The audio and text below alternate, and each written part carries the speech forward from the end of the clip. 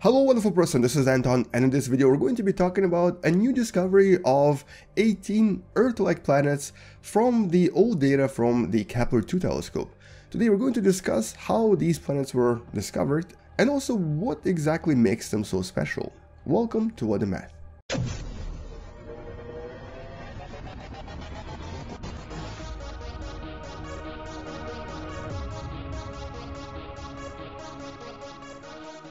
Now all this actually comes from the two papers you can find in the description below, and the first paper talks about the discovery of a fourth planet in the system where we already knew about 3 other planets, and here it also talks about the specific resonance or pattern with which these planets orbit. And the second paper talks more about the 17 other terrestrial or Earth-like planets that were discovered through this very thorough analysis.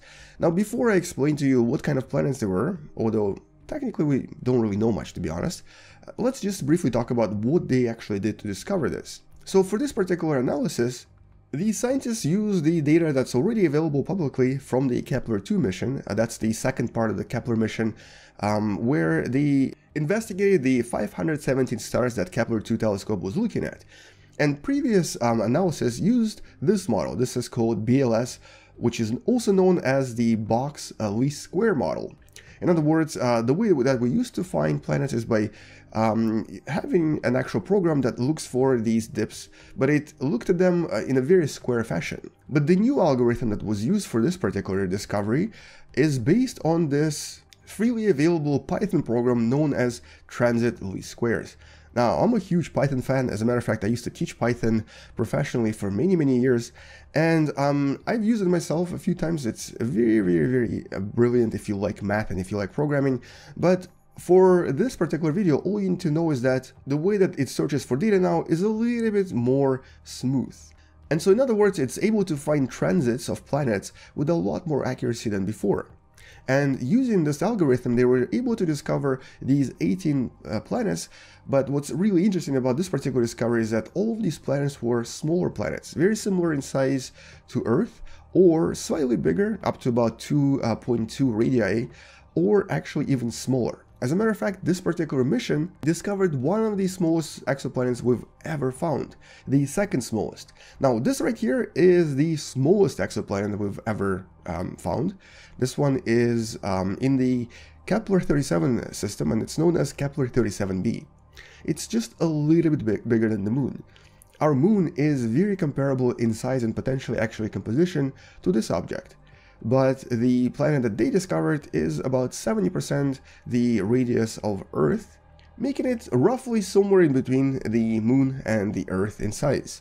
Now we don't really know what it looks like, we also don't really know what it's composed of, but we can only guess that it's very likely a terrestrial object, similar to Mars and potentially planets like Earth and Venus. And I think this picture right here sort of gives you a very good descriptive image of what they were able to find. So this is Earth, this is Neptune.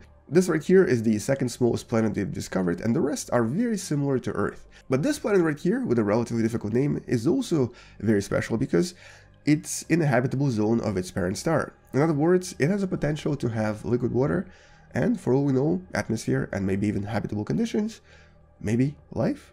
We don't really know. Now, this object is roughly around 1.87 times larger than our planet, and it's potentially also what's known as a super Earth, so it could be a water world. It also could be an object that's filled with a lot of gases and a very thick atmosphere as well. So we don't really know what exactly is happening here, but we know that it's in a habitable zone of its parent star, and it might have an actual liquid ocean on the surface, because that's how we define habitable zones. And specifically, this algorithm that was used is extremely interesting because it allows us to very accurately discover very similar to Earth planets with extreme precision. And so the next step for these scientists is to look again at the data from Kepler-1 mission that looked at a lot of different stars, and to apply this algorithm and try to discover more planets. Their assumption that they'll find at least 100 more terrestrial worlds that we missed the first time. And so maybe, just maybe, we'll find more potentially habitable and exciting new worlds similar to the object they refer to as EPIC 2012 38110.02. Now, this is at a distance of over 500 light years away from us, so it's not really that close, but we might find objects that are closer that have very similar planets. And so this is one research team that I really want to follow just to see what they discover in the new dataset, and also hopefully they will be able to apply this particular analysis to other data from other telescopes as well. And by the way, if you're wondering about these other terrestrial planets, most of them, or actually almost all of them, are way too close to their parent stars and have really high scorching temperatures up to about 1000 degrees Celsius. So except for this very interesting planet, none of the other ones might really present any scientific interest until later on. Nevertheless though, I'm definitely excited to see what this team discovers in Kepler-1 data and what they go on to make later on as well. Until they find something else, that's it. Thank you for watching. Hopefully you'll learn a little bit more about space and sciences from this mission. Let's end this mission just like we used to back in the days, by colliding things and, well, I guess, destroying Earth.